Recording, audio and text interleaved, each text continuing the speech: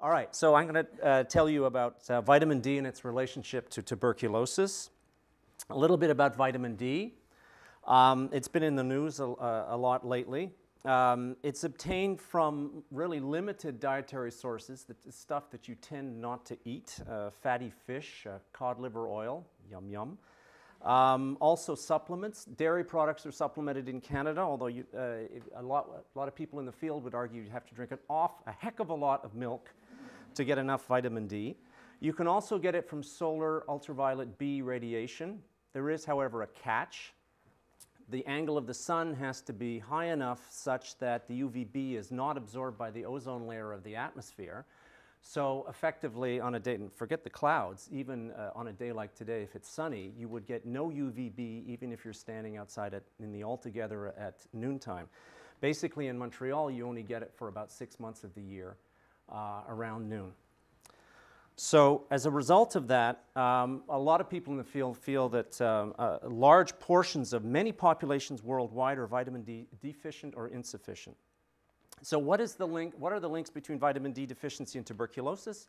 If you want to go back far enough, you can go all the way back to Hippocrates, who suggested that people who live in north-facing villages who don't get much sun get more sun when they're suffering from tuberculosis. This was known as heliotherapy. It's been around for 2,500 years, but was sort of reinvented in the 19th century with the advent of sanatoria in Europe for patients suffering from consumption or tuberculosis.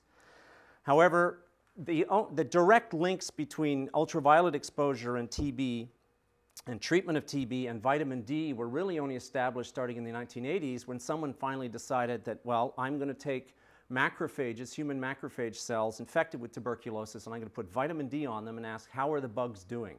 And the answer was not so good. Vitamin D reduced the mycobacterial burden by about 50%.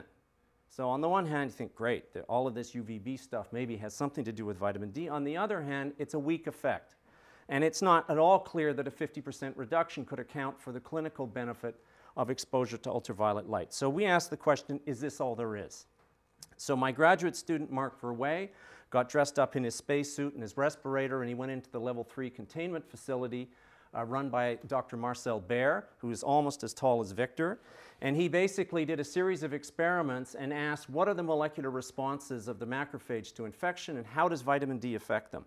And basically we found that vitamin D has a number of effects in the macrophage, but above all what was happening was when the macrophage was infected, it issued a kind of molecular cry for help in the form of a massive secretion of so-called chemokines and cytokines, sort of the hormones of the immune system, to tell the surrounding cells that we've got an infection, please come and help. And vitamin D boosted that response. So here are two examples. We see that, we see that, anyway, on the right-hand side, we see that vitamin D strongly boosts the production of interleukin-8, which is a chemoattractant for a type of cell called a neutrophil, and a neutrophil is really an antimicrobial bomb.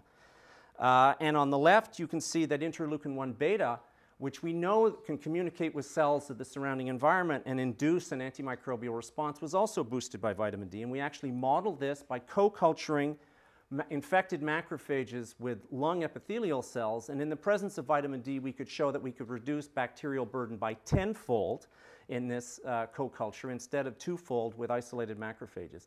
So I think once we start to model all of the potential effects, we're going to be able to show that if you maintain vitamin D sufficiency, it will be enough to probably block the onset of a TB infection upon exposure to TB. Thank you.